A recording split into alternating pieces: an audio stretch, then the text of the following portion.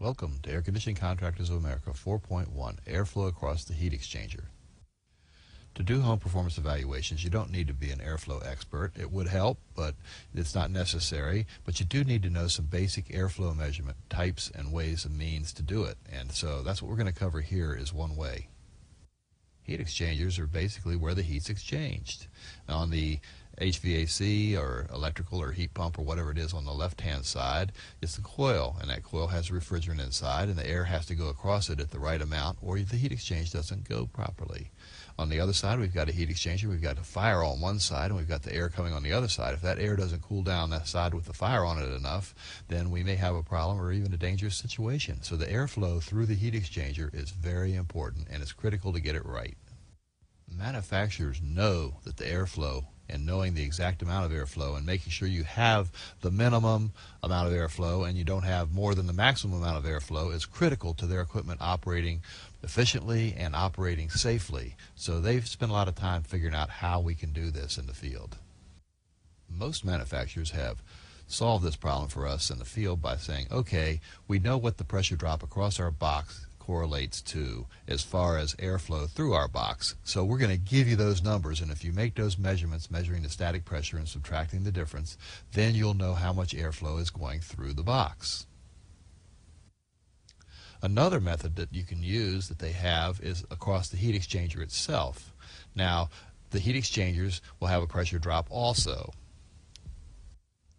Additionally, the fan and the blowers will have a pressure drop, and sometimes that can be measured across the blower, and you can use a chart on a blower or on the heat exchanger or on the whole box. But most of the manufacturers that we'll be looking at, and the way we're going to be looking at it, is across the whole box, because that's generally the way you're going to do it. I'm just pointing out these other ways because if it's noted the other way on the table that you're going to look at later, then you're going to need to look at it however it's listed on the table in order to get meaning out of the static pressure measurements. So what is a static pressure measurement? Well, static pressure is inside of duct. The air pressure is even all around the inside of the duct. It's like when you blow up a balloon, you get the same pressure on all the sides. And that static pressure for HVAC is measured in inches of water column. This is a typical static pressure probe. Now, it has a magnet down at the bottom, and it holds it. When you drill a hole in a duct, it'll slide in. You take that pointed end, and you point it into the airflow, and then there's two little holes in the side that you can see. Let's get a close-up of those. Here's a close-up, and there's two little holes, and when the pointed end is pointed into the airstream, those holes are sideways to the airstream, so they're only picking up the static pressure. They're not getting any of the velocity of the air passing through the duct. Here's an illustration. We've got the static pressure probe, and it's pointing into the airflow, and the air is coming out of the bottom into that yellow tubing, and the tubing then goes over and it goes into the Dwyer meter there that's at the bottom corner, and that's a oil manometer, and that's kind of cool. That's how we used to do it. You'd use oil or a water manometer. If you use a water manometer, it's actually in inches of water column. And if you have really high velocities, you could use a water manometer, but most people use an oil manometer because right here on this one down at the bottom, it looks like it's about 0.40. It's pushed the oil up that much by the pressure of the air going through this duct. For home performance evaluation, you're going to have an electronic manometer of some sort that measures pressure differential as one of the key selections. So you're not going to use an oil manometer, and you're probably not going to use a magnehelic gauge, even though I have those as illustrations because it's easy to see. You can see the needle swinging when it gets the pressure on it on the magnehelic, or you can see the oil going up if you push on a manometer. So it's good for illustration, but in reality, keep in the back of your mind, that's how it's working. It's putting pressure on it. And so you'll use a meter that you have that you're going to use for something else like room pressure differential or something like that. Now, one thing you want to make sure of is that the hoses are good because they're just transferring the pressure. So if you have a leak or a pinhole in the hose, it's not going to transfer the pressure right. If it's not hooked up right to the meter and to the static pressure probe, it's not going to transfer the pressure right. If you're standing on it or your ladder sitting on it, it's not going to transfer it right. If it's kinked, it's not going to transfer it right. So you got to make sure that your hoses are not kinked and that they're in good condition. Here we got a typical box, and we're measuring on both sides of the box, and we're getting our static pressure. Our supply static pressure is plus 0.20, and our return is minus 0.40, and you add them together. You ignore the negative. It's an absolute value that you need to know. It's the absolute difference. So our external static pressure, or our static pressure on this box, is 0.60 inches of water column, and that would be the number that we would use to look at the tables and to compare and see how much airflow is going through the unit. One thing to use the charts, we're going to need to know how fast the fan's going, because the chart has different pressure depending on what the fan speed is, and so we're going to need to know how to figure that out. This is a typical fan that you'll see in most units. It's got spade clips on it, and you click those spade clips up, and depending on which ones you use or don't use, it tells you what speed the fan's going. Many units now will have a pin connector, and then based on where you set tabs or switches, it'll choose the speeds, and then you need to look at the tabs and to decide what the speeds are going to be. Now, if you look at the instruction book, that's going to be necessary to be able to find what the tabs are, and we're going to look at this in a typical instruction book I pulled off of the internet.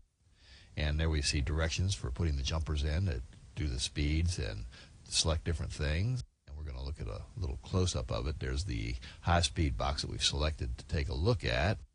Here's high speed, and there's actually 5 pins there. It's got numbers 1 through 4, but it's on pins 4 and 5 for high speed, which is 100%. That's all that motor can do. Medium speed, 70%, is on pins 3 and 4, so the pin on the far right side is out and the 2 pins on the left side are open, and that's how you would know you were on medium high speed. Medium low speed, 2 pins on the right are open, 1 pin on the left is open, and you're at 38% of the airflow. Low speed, all the pins to the right are open and the 2 pins on the left hand side are connected. Now, one thing you can do, you can look at the distributor, the residential startup checklist that may be left in the packet with the unit, or you can look at the equipment startup from the manufacturer's sheet, and you can see what speed they think they left it on and make sure that they got it right, because generally this will be correct. The technicians usually are very good and they know what speed they're setting the fan at. Here's the star of our show, the fan performance chart. Now, we just spent all this time talking about static pressure, and we've spent all this time talking about fan speeds, just so we can use this chart. Now, this is a chart that tells you the measurement outside of the box on this unit. It says down at the bottom, note, all air data is measured external to the unit with an air filter in place. Electric heaters have no appreciable air resistance, so you can measure it outside the box like we talked about, and this chart is designed by a manufacturer to be measured outside the box. So, what are we looking at here? Well, we've got the external static pressure, and if I go down to 0.60 on the external static pressure and draw lines all the way across, I would have the different CFM values. Now, how would I know what CFM value it is? Well, I've got to know what speed the unit's running. At medium speed, we would have 640 cubic feet per minute of air going through this unit. At low speed, we would have 510 cubic feet per minute of airflow going through it. At high speed, we would have 725 cubic feet. So it's obvious that we need to know the fan speed to know whether we have 510, 640, or 725 cubic feet per minute of air going through this fan. Just for your information, L over S stands for liters per second, and that's the metric equivalent to the cubic feet per minute. And we have watts on there. And watts, that's the power that's being consumed. And you can see that the faster the motor's going and the more air it's moving, the more watts are being consumed. Going along with your liters per second, we have pascals for PA there for measuring the external static pressure, the pressure difference. And that's a different measurement list. And generally on your electronic tools, you can choose to do it in water column or you can do it in pascals. We usually use water gauge in the United States, but you may see some listings from some European or some Oriental type equipment that's in pascals, in which case the chart, you just be able to use a tool. You can flip it back and forth any way you want to. Acceptable documentation. Written documentation for the HVAC static pressure test equipment to include model and serial numbers and calibration data if required. Test date, location, name of technician, pictures and notes on items identified. You should now be able to measure external static pressure across the heat exchanger or the manufacturer's box, which is generally the case, find and verify evaporator fan speed, explain how to use a static pressure probe and meter, use an OEM chart to determine airflow across the heat exchanger.